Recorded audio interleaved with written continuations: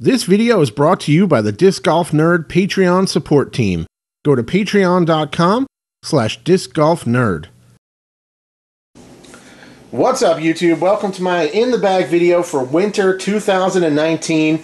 Only a few weeks away from 2020, really, and it's been a great year. Thank you so much for your support throughout this year. I've posted a lot of videos, and I really appreciate you guys coming by to watch them. Let's get into it. I'm rocking the Easy Cart. I have the Soldier bag on here again. I was using the Prodigy BP1 V2. It's a great bag. I do like it. It's kind of my more full-size tournament style bag if I needed more storage. That thing is phenomenal, but it's a little bit big on the cart, so I kind of like the more compact version of this setup here with the Soldier bag. You can see exactly how this setup looks in more detail on one of the older videos I posted. Just search for Disc Golf Nerd Zuca setup. It should be pretty easy to find. And all in all, really solid rig that works out super well. Let's get into the plastic. If you do check out that video, you'll see that I have a little storage bag on the underside of my cart where I keep some discs I don't throw very often. One of them is this Opto Caltrup. It is an Ace disc, really nice flyer. It seems to have a little bit more glide than the medium one I was testing over the last few months, so I'm going to put this one back in. And I really like this one for short range, hyzer shots off the tee. Really great disc for that, and I dig it. It's got a good grip. I like the Opto plastic. It's very consistent, and I really don't see this thing breaking in anytime soon.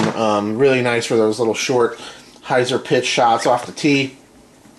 Next, I have my old Ricky Compass. My buddy Anthony got me. I really like this disc. I trust it a lot, but I have not been throwing it just because I have a more stable Gobi that kind of fills the same role. I just got to give it a touch more hyzer. It's just really similar overall, so I kind of don't really need this one, but I like it a lot, so I figured I would hold on to it and keep it on the side of the cart there, and if I need it, I can call upon it. It's really not, taking up any meaningful space down there either. It's a really trustworthy, consistent mid-range that I can just throw flat, and I know it will go real straight with a gentle fade, so that's a great disc. Definitely recommend the Compass as an all-around mid-range. It's wonderful. Latitude 64 Gladiator as well in here. This one is for headwinds mostly, or shots that need to go left. If I power it down, it'll fly kind of like a Firebird type flight where I can get it to kind of skip around a corner or punch a gap and finish hard left. But if I power into it, it'll go mostly straight while resisting turn completely, and then it will fade out pretty strong. So I like this disc because it's a little bit more versatile and kind of fills a couple of different roles in my bag, but doesn't get thrown very often by any means.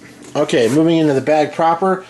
Couple of magnets. I switched back to the Jawbreaker magnet, and I'm not going anywhere. I'm going to stick with this one from now on. I may get a pair of fresh ones in the spring maybe and start using those just to kind of mix it up a little bit, but these old purple ones have been working great for years. This one's one of my fresher ones I just put in, and it's really solid. I messed around with the D magnet. I like it.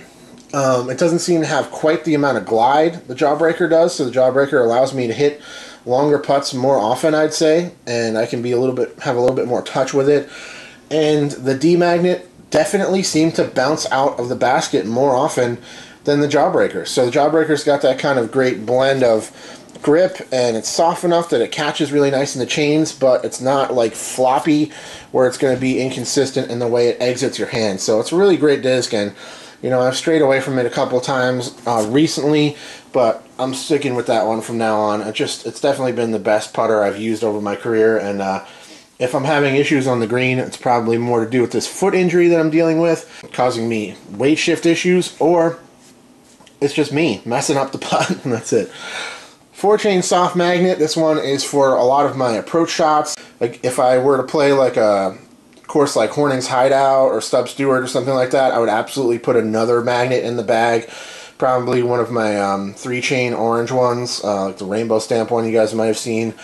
I'll definitely put that in the bag, but this one gets the job done most of the time for me on approaches. I can also use it for really nice like technical putts if I need to bend around a tree, kind of Anheuser putt or a little S-curve putt or something like that. This one seems to be a little bit more conducive to those type of shots, but mostly I'm using it for straight to flippy layups and kind of go for it shots, downhill shots in the woods, all the stuff I've used magnets for my entire career. Gotta be my top mold of all time. Okay, moving on. Soft Caltrup. This is my overstable approach disc. It's Not a meat hook by any means, but it never flips accidentally, so I can throw it as hard as I want to. It'll go straight and then fade at the basket. I probably trust this disc more than any other disc in my bag. I just know exactly what this thing is going to do. Love this disc. Highly, highly recommend checking out a Caltrop. It's really solid. It's got that flat top, and I always know what it's going to do. It just goes straight and then finishes right to the basket time after time. And I also have the link in here. This is a throwing putter that's stable to basically just perfectly neutral. I mean, this thing holds any release angle. It is the only Discmania disc to ever break into my bag, although it's essentially a Latitude product. It's got the same plastic. It's designed by Latitude. It feels the same way. And yeah, this thing is absolutely phenomenal. They knocked it out of the park with this thing. This is hands down my favorite release of the year for 2019, and I believe the only one to make my bag.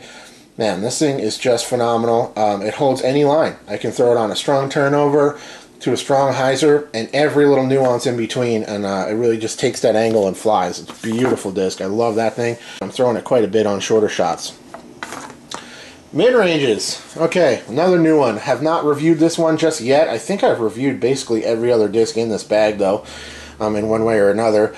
This is a Fuse, Opto Fuse. So this is a really nice, flippy, more understable complement to my Gobies. The Gobies is considered an understable mid-range, but for me, they're really neutral to just very straight, and some of them even have some fade to them. This one is just really, really neutral all the way, so it holds the turn that much easier, and I like it quite a bit. I'm really excited to continue throwing this thing. Heard so much about Fuses from some of the DD team members and other casual players out there. Just seem to really love this disc, and it's just a really, really phenomenal disc. I got it to review, but after I started throwing it, it went straight in the bag, and I think I'm going to hold on to it for a while and keep working some shots with it because I'm really enjoying the flight of it. Also, moving on, we got some Gobies, of course. One of my favorite, if not, top 3 favorite discs of all time. This one right here is my original one. I don't throw it too much, but it's real straight. I like this one more for like longer approaches. If I can't reach it with the Link or my Caltrop, I'll probably throw this disc. Really, really helpful for that, like a kind of get out of trouble, get up and down type disc. This thing works out really well, and definitely is a good disc to just kind of get you a putt, This disc always seems to get me up in range to have some kind of a putt, and I like that disc a lot. This is probably my most thrown disc in my bag, or one of them for sure. I've been throwing the hell out of this thing. It's another just basic stock Gobi red, but I dyed the rim orange, and I'm throwing this thing a ton. I love this guy. It's just like my beater workhorse Gobi. I throw it a ton. It's actually quite stable for a Gobi. It's pretty flat. It seems a little quicker in the air than some of my other ones. Like the Domir ones seem to float a little slower. This one cuts through the air a little bit more, gets a little more distance, and has a little bit more stability to it. Really love that disc. Throwing that one a lot. And finally, for mid-ranges, I have a little Frank Castle in the bag. This is a Deco Anchor. It's a blank Deco Anchor that I dyed twice. It has the turmeric dye on it from the original video I did with that, even though it's faded quite a bit. You can still see some yellow there. And also, I did this Punisher dye on here as well. Love this disc. Really, really consistent. Kind of like a little bit longer and definitely much more overstable than my Caltrop. For certain shots, it works really, really well. Great into the wind as well. The Anchor is a great wind fighter. Okay, beyond that, I'm down to 2 molds of drivers. I got Furies and Thrashers. That's it. I have a whole bunch of them. So let's take a look at them. I've really tried to simplify my bag system over the last year or so. And yeah, other than occasionally breaking out that Gladiator, if I'm throwing a driver, it's a Fury or it's a Thrasher. It's been a pretty consistent system, and I'm getting a lot of different flights out of these because you can kind of use the plastic types and a little bit of weight variations and get yourself a lot of different flights from those 2 molds. Let's take a look at my Furies first. This is my Ace Fury from Stub Stewart, downhill shot. I'll probably, if I can find it, I'll cut in a clip of me throwing on that same hole. Really, really nice for downhill shots. This is my flippiest fairway driver by far. This one will hold a turnover super easy, so I can kind of throw this because I don't really have a forehand, so I can fight a really sharp turnover and mimic a forehand type line. But I can do everything else I need to do with this thing. Hyzer flips to the long turns, rollers. It's a great roller disc, quick and really easy to get it down on a roller. Great beginner driver. The Fury is one of my favorite molds out there. It's just been really, really fun to throw. and I've thrown a lot of very effective shots with this disc and my other Furies over the years. That one's really great. Moving on, I've got a few more. This one is probably one of the cooler dye jobs I've done so far. I'm pretty happy with the way this one came out. At first I wasn't really that into it because it's very dark, but after I started looking at it a little closer, it's pretty rad. I think you'll agree it's a good looking disc. And this one, very, very straight. It's a brand new max weight, or not much. Yeah, it's 175 Opto Fury. The opaque, white, opaque lucid plastic tends to be a little bit stable too, so this one I can throw pretty hard. I just got to give it a slight hyzer and it'll pop up and fly real straight. Good glide, but it's brand new, so I'm not super familiar with it yet. I'm still getting to know it. This one I've thrown a lot over the last few months. It is a Goldline Fury, also max weight 175. Nice flyer, pretty neutral overall. It'll hold a hyzer for me, which my other Furies don't necessarily like to do. So I can put it on a hyzer and it'll kind of pop up a little bit, but it'll still fade in and have a nice, like, kind of soft sweeping hyzer that way. It'll fly real straight as well. Tends to have a little bit of a fade when it slows down. Quite neutral, pretty close to the numbers, really. Good glide. It will turn naturally, but not crazy amount, and it tends to come back when it slows down, unless I have it over on a turn, and then a Fury will just hold those turns all the way, which is the reason I got them in the first place. I was looking for a disc that'll always hold that turn. My pink Opto one works great for that, but I've found that the other types of plastics makes this a really versatile mold for straight shots as well, and different angles out there. This is the Opto X Glimmer Fury, one of the most beautiful discs I've ever had.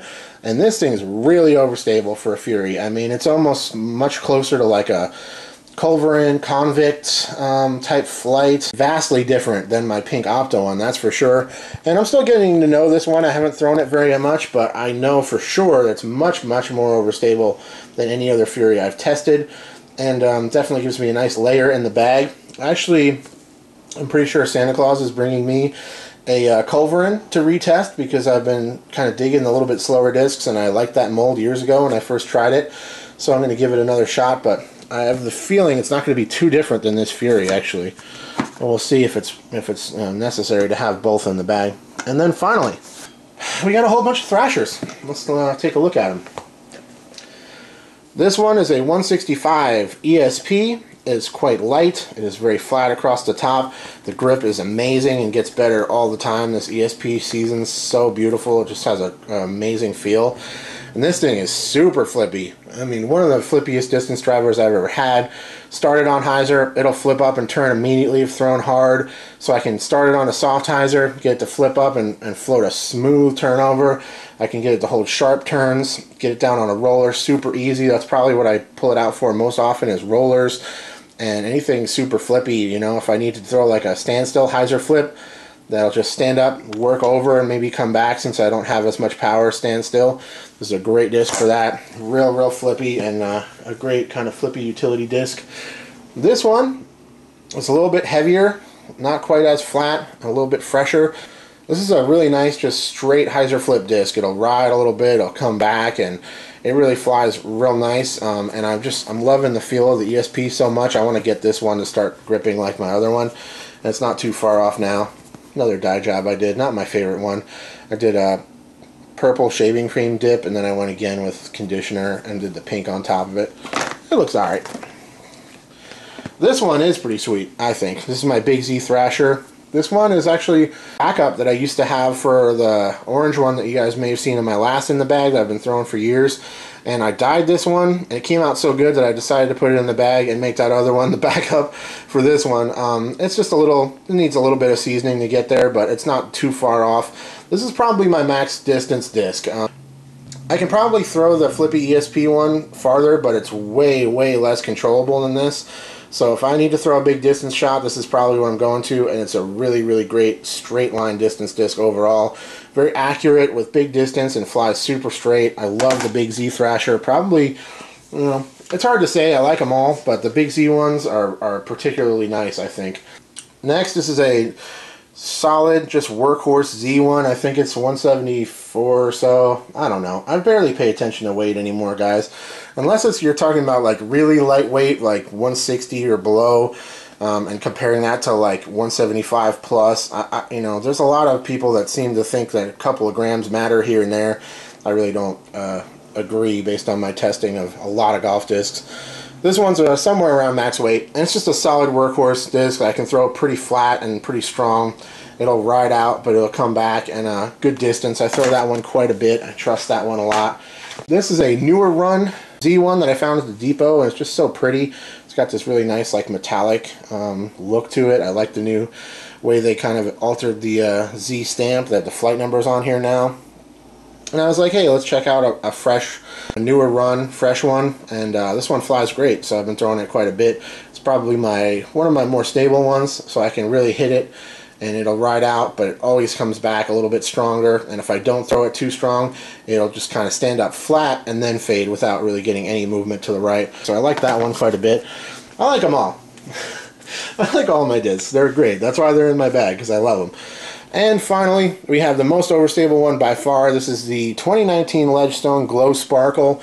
These glow nice. I'm usually not a big fan of flag stamps, but the way this one looks on the blue with the red, white, and blue sparkles, it's a real handsome disc. I think it's a good looking disc. It grips real nice. This one's not quite as domey as the other one I have. This one's a little more flat. I believe it's max weight or close to it. This one's quite overstable for a Thrasher, so I can throw this one flat and hard. It will barely move right at all. We'll just kind of hold up straight and then fade out, so it's a nice layer to have in my distance drivers. I don't throw it very often, probably the least out of all my Thrashers at this point, but when I need it, it's great, especially if I just, need a little bit more finish and less movement to the right. This is the one I reach for, and it's definitely quite overstable for a Thrasher, so if you like them, or if you tried one, you found it too flippy, but you like the feel or anything along those lines, this is the one you want to look into for that more stability. There it is. We did it. We made it to the end. Thanks for watching. If you have any questions about any of these discs, let me know. I'll answer them in the comments down below. I'll check you later. Cheers.